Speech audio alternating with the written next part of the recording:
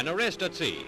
Germans and Italians trying to make a getaway from Cape Bon are intercepted, and the would-be escapers picked up in mid-ocean by Allied vessels which were standing by for such an eventuality. Not a bad effort at escape from Tunis, but it was a foregone conclusion that they would never get through. The empty boats are sunk by machine gun fire.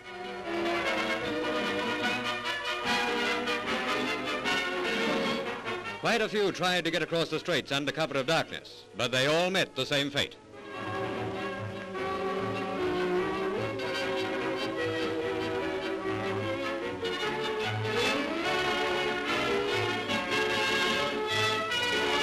The Cape Bon escapes were no Bon.